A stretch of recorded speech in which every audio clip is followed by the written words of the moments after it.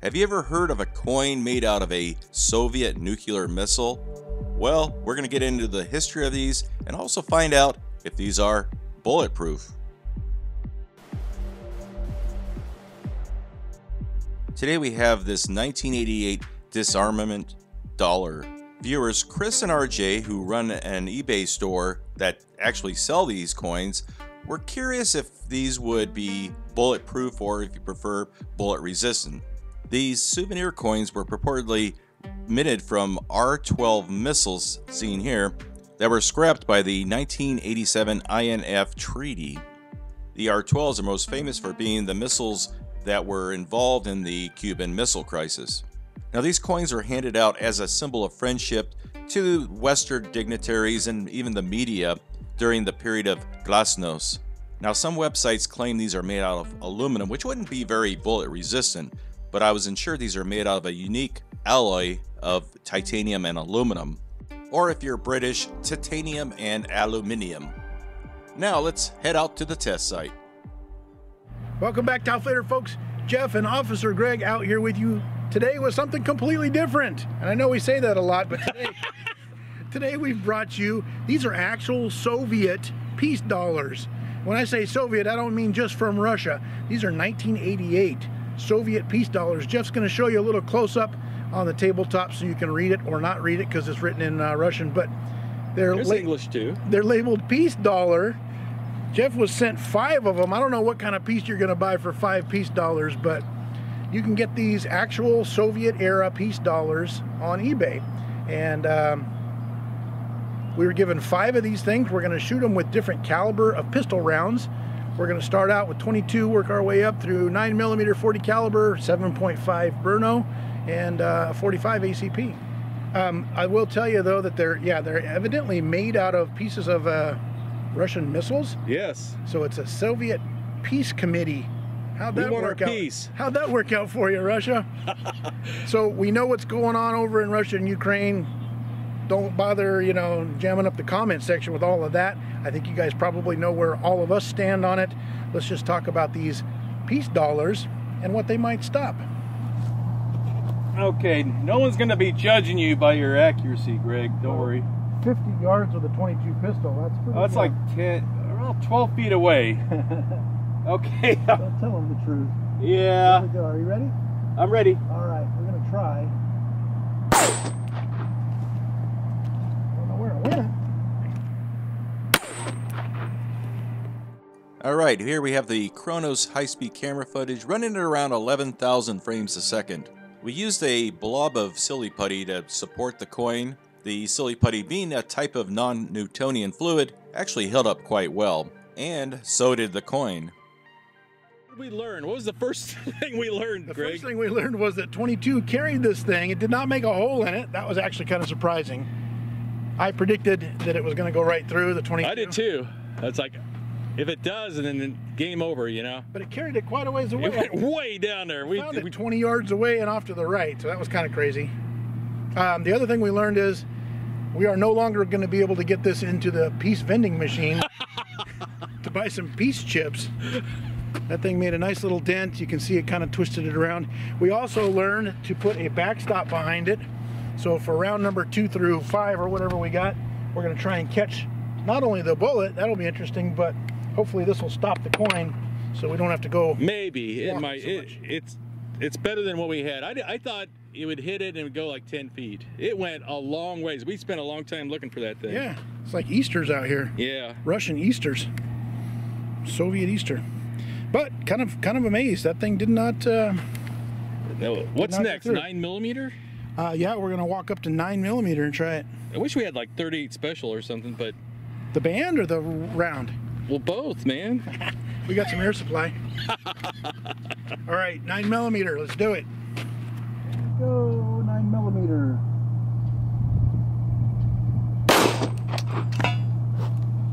Well, that one didn't go very far. Hit the edge of it.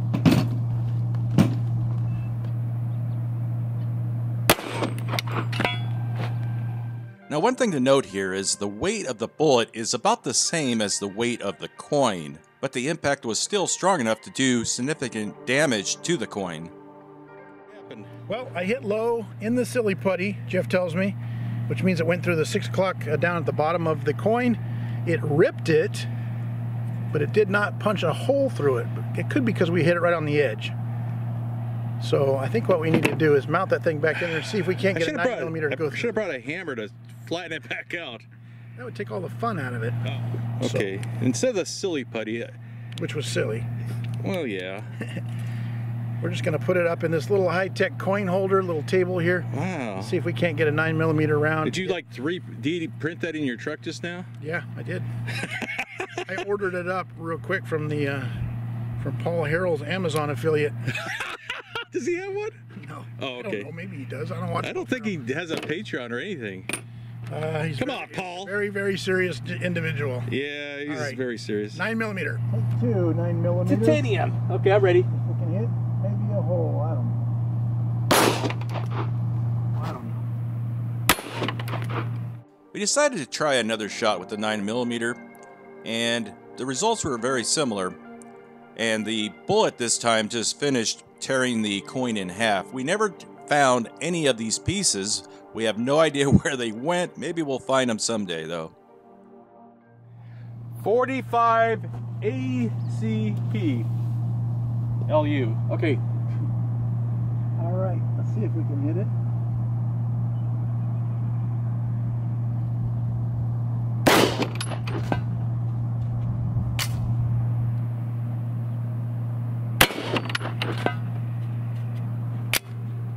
The 45 ACP bullet is considerably heavier than the coin, but a lot slower than the 9mm.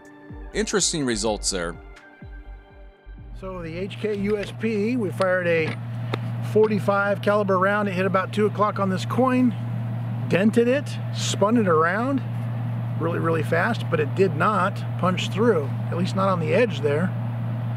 So you want to try an experiment? Because right now everyone's like, well, you got to strap it down, right? Got to strap it down. Yeah, if you'd strapped it down, the bullet would have gone right through. Let's see what it. Right. Let's back it up with something. I'm not sure. We'll have to think about this. I'll tape it to a piece of Kevlar or something. So we yeah. And I should mention too, the 9mm we fired it the first time and it dented it, ripped it. We fired it a second time to try and get it to go through the center. We lost the damn coin. We don't know where it went. We've tracked this. We'll find it like a month from now, though. Yeah, but it'll be worth more. Yeah. It disappeared faster than the value of your Bitcoin right now. So anyway, we don't know where the 9mm is. If we stumble across it, we're going to show you on camera. But yeah, that 45, a big slow fat round, punched into it, spun it, but bent the crap out of it. This is not also going to go into a piece laundry, a piece washing machine anytime soon. But let's try and strap it down and see if that doesn't help the ballistics. We want to show you real physics here. Does that matter or not? I mean, are we actually showing real physics now? Maybe. I didn't realize this was actually. We always learn something. Education. We do, but that way we can refer people back to this. You know, it's like, oh, you got to strap down that lead plate. I got some comments saying we should have strapped down the lead plate. Yeah, 32-pound lead plate. Yep. Makes a lot of sense. It's perfect. It's just science. Yeah. All right, let's strap it down. Okay, what are we gonna do here? Jeff caught me sciencing over here. So we've always had people say that if we don't strap our targets down, they're not getting the full ballistic effect. That makes no sense. Well, it makes sense if you're punching a balloon in the air with your fist. Yes, but when you're talking about the speed of a bullet and the way inertia works and everything. Right, inertia and stuff. So, okay. I've scotch taped this Russian bullet. We've gone international here. Russian coin. Scotch tape on a Russian coin. We're going to try and put another 45 slug right here and see if we can't punch a hole through it because it's strapped down. It's strapped down. Now we have Kevlar behind it, which now you have to ask yourself, well, how do you know? Is it being stopped because of the Kevlar behind it? Because if we put it against a piece of wood, you got wood backing it up. That's a lot of questions I'm asking myself, Jeff. Yeah. So I don't know the answers to these, so I wouldn't even know what to tell myself. Okay, let's see what happens. It might learn something here. Whoa! It went flying. I saw where it landed. Whoa! Now that we have it backed up with Kevlar, we have a little more support on the coin, and we have a lot more damage this time. All right, so before we get anywhere, look at that 45 slug right there. Found that in the vest. And about 10 or 15 feet behind the table, we found this. It caught it right in the center like a little catcher's mitt. It strapped down or loose. It did not punch through. Yeah, but now we have to... Are you budding science? No. All right. I just want to... How do we tell if this did more damage than that, or had more energy by backing it up with Kevlar? It offered more resistance and everything. I think you're posing questions that no one wants to answer. Well, this is a peace dollar, Jeff. Oh, and okay. It's wrinkled to hell. Well, okay. It gives you an idea. Maybe having the Kevlar behind it. Dang it! Come on, Colonel Klink. Looks like some kind of Bond villain. I think what we need to do is step it up. We've got 40 caliber, and the big daddy of them all that has to punch through this is the 7.5 millimeter Burno round, the PSD round. Yep. Let's give it a try. Okay, we tried to get scientific. We tried to answer the questions that might pop up. Often questions will pop up years later. It's like, how come you didn't do this? It's like, well, this isn't a live stream, first of all. Most of the questions that pop up years later are, why are you guys out there in the middle of nowhere shooting coins with a pistol? Well, yeah, you got nothing better to do. It's all science, though. I've got a whole table full of steaming beakers over here, full of all kinds of colored liquids, and we've been pouring them back and forth. So. Okay, let's go with the 40. People like that 40 for some reason. 40 caliber has a Glock 22. Not sure where it's going to hit. Okay.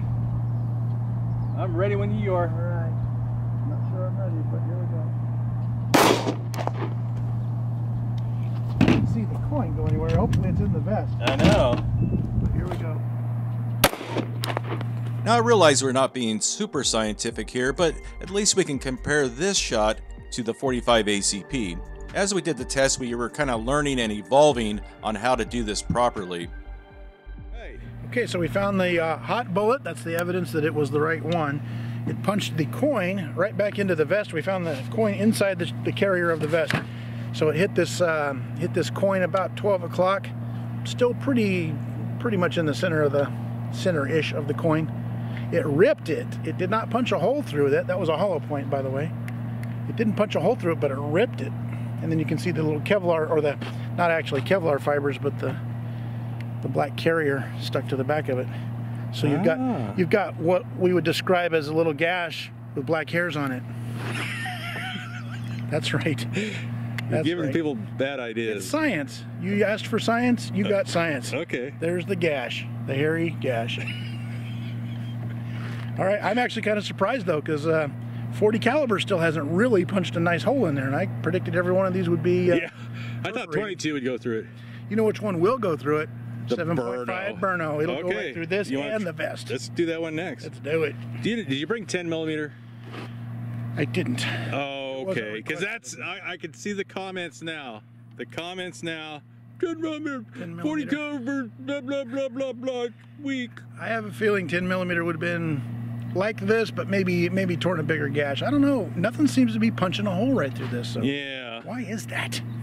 We will see. Give us your opinions in the comment section while you look at this gash.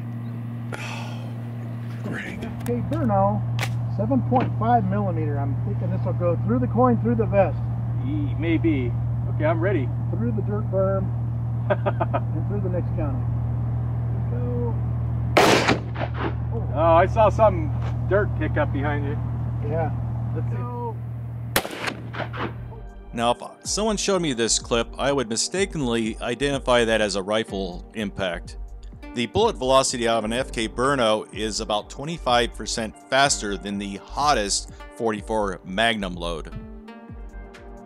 Okay. So here's one of the 7.5 millimeter rounds. If you want to get in close, get in real close, boy. This is what they call their nose discarding round. It's just a hollow point, but it's designed to shed all of the little copper petals up front and leave you with a little copper core designed for penetration. So if you're out hunting pig or bear or something with a heavy skull or hide, this is your penetrating round here. FK Burno right there. Pretty cool little round. It's getting the same ballistics they say that a short AK-47 pistol is getting. I believe it. The more I see it, the more I believe it, man. We've seen these things between 1,600 and 2,000 feet per second. They fly really flat at distance, and as you can tell, they punch way harder than a pistol. It's practically like having a rifle in your hand. So what did we learn? If you want to shoot down a Russian missile, you better get an FK Brunner. Yeah, use a Czech gun to shoot down a Russian missile, but only if you have Scotch tape. Well, that's about as international as we can get with you. So, Aye. Look at that. Wow. It's a sculpture. It's practically art. Yeah. All right, well, I guess that's it. that's about all we got for you. It's all the sciencing we can do in one stop without getting There'll be lots of room for comments saying how we did it wrong and how come you didn't tape the 9mm, you know. Your 40 caliber round, you was a hollow point. The rest of them were hardball. How come you didn't use 10mm? You should have tried 9x19 Dillon. See, we don't have a gun store, so we only can bring out the stuff we own. We don't have every type of bullet for every gun and every gun ever made. We do have a lot, but it's just we give you some samples of different things, and then you can use your imagination. What the gun you have at home will do. Kids don't have an imagination anymore, Jeff. They have the know. internet.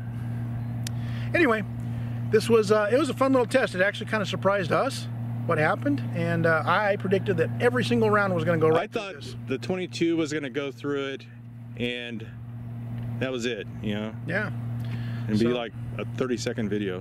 Well, it was very surprising for even us here, the shooters. We were surprised, which should make it sort of interesting for you because Jeff's going to edit out all the slow stuff where we're out here walking for miles looking for coins. We still haven't found the 9mm coin. I don't know. It's shiny. It's kind of big, and it's. Oh, I'm shiny. If you see it, let us know. You see it? I'm pretty sure it went off. Looking at the high speed, it went off this way. Yeah, we'll pan your camera over there. They'll tell you exactly where it is. And yeah, if we had a metal detector, we could spend the next 2 days looking for it. Or a quarter-mile tarp. Yeah, a giant tarp. Anyway, we had a lot of fun bringing this one to you. Something a little bit different than shotgun slugs. So let us know what you think down in the comment section, and we thank you for stopping by. And check out the guy's eBay store if you want to buy one of these. And maybe I'll. Let's see. I don't know what I'm thinking.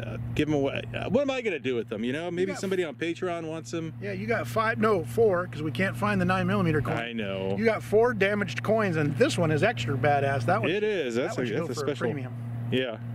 So, anyway, thanks for stopping by, and we hope you like this. And I don't know. See you on the next video. What am I supposed to say here? I don't know. It's say Glasnost. goodbye. You say titanium.